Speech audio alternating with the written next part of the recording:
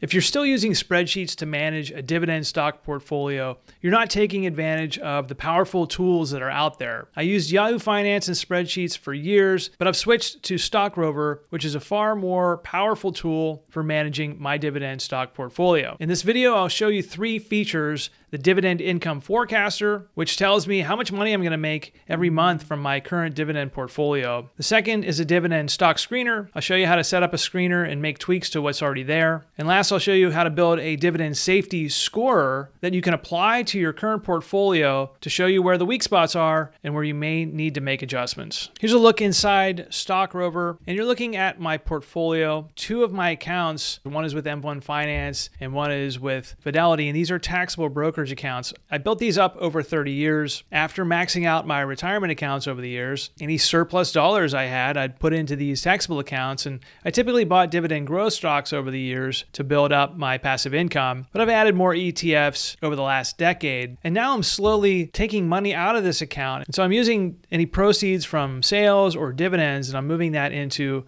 a Roth account as Roth contributions. I'm also a small business owner. My income fluctuates, so sometimes when I need money, I tap these accounts to pay for large expenses or vacations, things like that. So for this demo, we're just looking at this M1 Finance and Fidelity accounts, but what's cool about it is it consolidates them into one view. I currently have about 60 holdings, and if I scroll down to the bottom here, the value of this portfolio is about $612,000, and the current dividends are $13,726 per year. So it's great when you have multiple accounts, you can bring them into this tool to take a complete look at your portfolio. When you open an account, you're prompted to go to this Brokerage Connect tab, and you can connect however many brokers to have these consolidated views, and then you can just click these boxes to line everything up. And there are different ways you can slice and dice all this information. There's analytics, there's different metrics on the entire portfolio if you want. It breaks it down by sector and portfolio allocation. Now this tool has all kinds of features to explore, but I'm going to highlight just 3 today because they're the ones that I use the most. The first tool I want to show you is this future income tool, or future projected income. And the way this works is when you connect your accounts and you select your portfolios you want to bring into it, it tells you exactly how much money you expect to earn from the portfolio from dividend payments.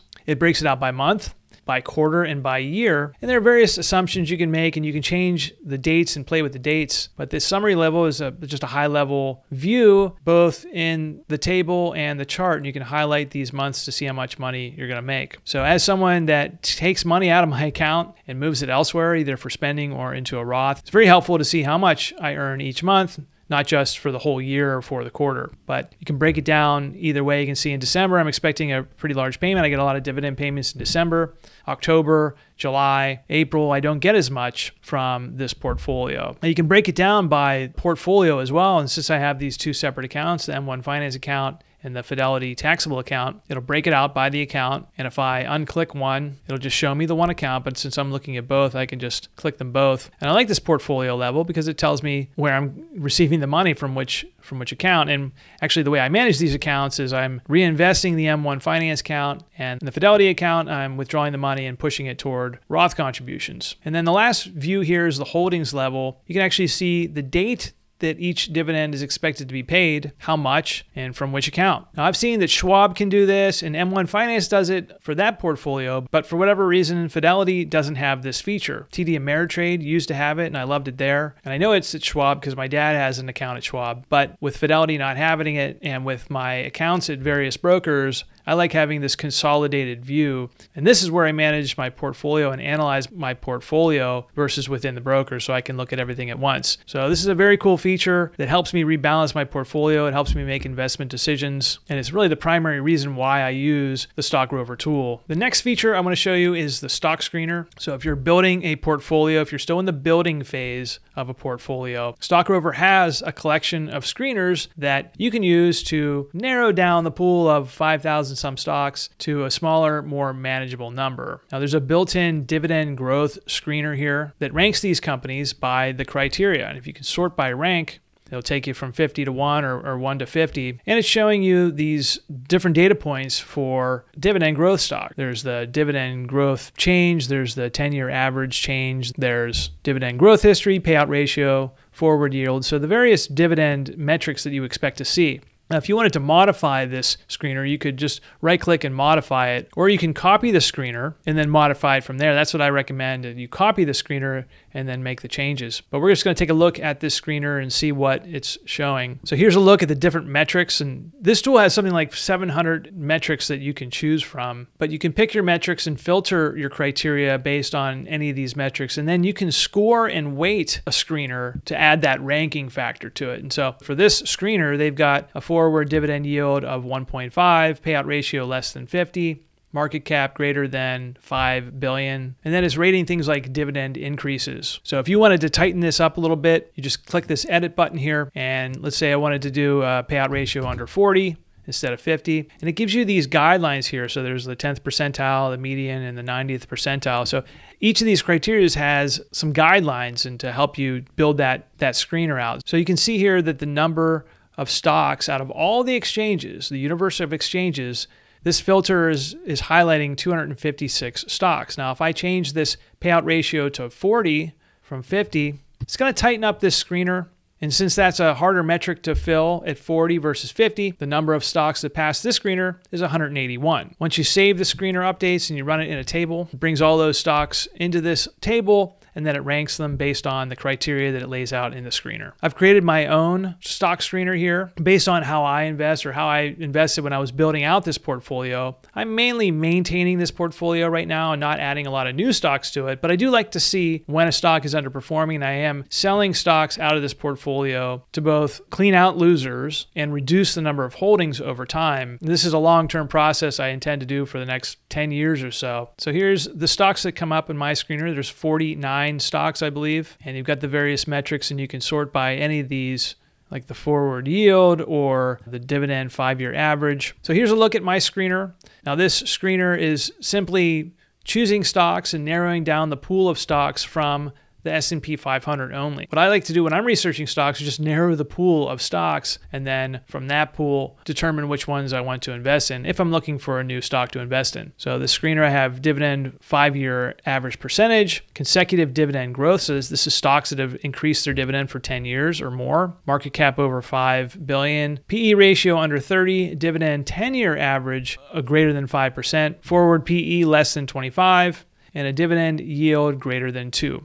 So this screener against the S&P 500 gives me about 49 stocks. If I go beyond the S&P 500, so it has this option for most U.S. listings or all exchanges or major U.S. listings. I'm going to go with major U.S. listings. It only increases to 75 because I still have that $5 billion market cap limit there. If I edit this down to 1 billion, I think it's probably going to go up quite a bit. 102. From here, you save it, and then you go to run the table, and there's the list of stocks that work for this screener. Now, what I didn't do for this particular screener is use the ranking. So if you click that button in the ranking, you can add a weight to each of these criteria. So if I have 7 criteria here, I could add weights to 5 of them, or 4 of them, or whichever ones are more important, or even 7, and just split it up to get to 100%. And you can do that from right here. You could just say 20% for these first 5. And some of them you can weight, some of the fields you can't, like consecutive dividends wouldn't let me weight it. But now I have a weighting to this screener, and if I save that and go back to the table, now I have a ranking. And so now this screener is telling me that the Canadian Natural Resources is the top stock based on all this criteria. So it's a really cool feature if you're trying to narrow down the pool of stocks out there to invest in based on various data points that you're looking for in a stock. Now this works for growth stocks, value, small cap, large cap. I'm just using it for dividends at this point. You use it however you like. Now the third way I'm using this tool is for dividend safety, to do a dividend safety check against my portfolio. And to do that, I created a whole new screener called Dividend Safety. Now to build this screener, I had ChatGPT help me build it. I said, ChatGPT, give me some dividend safety metrics that are available in Stock Rover and help me build out a dividend safety score to apply against my personal portfolio. So using the ChatGPT ideas and then editing this according to the percentiles that are provided within the tool, I was able to create this safety screener, and I added weighting to it so I could actually score my portfolio. The higher the score, the safer the stock. The lower the score, then maybe I need to look at those stocks. It doesn't mean I'm going to sell them. It doesn't mean they're lousy stocks. So it's just another data point to analyze your portfolio. So now that I have this safety screener, I can run this screener, and it's going to give me 27 stocks. And so these are stocks that are considered safe. I've got some various ratios here: debt to equity, interest coverage, free cash flow, the Chowder rule. If you're on Seeking Alpha, you might might know about the Chowder rule, the Altman Z-score, payout ratio. But what I really love about this is now I can apply this screener to my portfolio. And to do that, you right-click here and you say Score Portfolio, and then you choose the portfolio you want to score it against. I'm going to use this Fidelity Investments individual account. So now I've applied the Dividend Safety Screener against my portfolio, and it's going to score each company. If I sort by score, it's going to show me the top companies with the safest dividends in my portfolio. And 3 stocks I owned came up in that screener, Costco, Microsoft, and Parker Hannifin, as meeting 7 out of 7 of that criteria. So I consider now these my safest dividend stocks in my portfolio. Now I can scroll down or I can flip it the other way on the score. And now this screener doesn't apply to ETFs, and I have ETFs in this portfolio, so I'm just going to ignore the ETFs right now, like the VYM and SCHD. There are different screeners for ETFs, but that's not what this was for. And here I have some of my red flag stocks: Reality Income, AT&T, Bristol Myers. Berkshire Hathaway doesn't pay a dividend, so I'm not really concerned about that one here. Even Verizon. So these are known as pretty solid dividend stocks, but they're not rating well on the safety score. And that could be due to consecutive dividend growth years. The payout ratio is too high. I think that's probably likely with Verizon and AT&T. The free cash flow payout ratio may not be as favorable. And so that's how you take a screener and use that as a dividend safety monitor for your portfolio. Now I'm going to do it for my M1 Finance portfolio. I right click, I'm going to score my M1 Finance portfolio. I own Costco in that portfolio as well, Microsoft too, but I also own Visa, and that was in the dividend safety score filter. I also own some ETFs here, so I'm ignoring those, but you can see at the bottom here, Nike and Starbucks, maybe not as strong a dividend payer as some of the others. Altria not looking as strong from a dividend safety perspective, probably because of its high yield, although we're used to that high yield, high payout ratio, because that's how they run their business. So I use these screeners to follow my portfolio, analyze data in one centralized place, and then give me some places to look when I'm doing additional research, if I'm thinking about maybe selling a position or lightening up on a loser, or maybe taking some profits from a company that I've held for a long time or a short period of time. It gives me actionable data to help make those decisions. A few other things it does. I mean, it does a lot of things you can play around for a long time in this tool. This tool has various research reports that you can analyze and download if you want. There's stock ratings. They have proprietary ratings for stocks based on growth and valuation and all kinds of proprietary information here. It's very, very powerful if you're researching stocks. There's alerts and ideas. And one thing I think is really cool is they list out all the metrics that are available within Stock Rover, and you can pretty much access these in any of the filters. There's 728 metrics. If you search on a word like dividends, it'll bring up the metrics that are associated with dividends. I decided to give this a try with a free trial, and I loved it, so I've stuck with it. It's not for everybody, but if you like data and you have a portfolio that's complex and maybe spread out between a couple different brokers, this is a great place to consolidate that information and look at your portfolio in one place instead of putting all of your information into a spreadsheet or dumping CSV files out of your brokerage account or using Yahoo Finance, which is just the worst. It's gotten worse over the years. There's a link in the description if you want to try Stock Rover. There's a 7-day free trial. And if you use my link, I'm an affiliate partner, so I'll get a commission at no extra cost to you.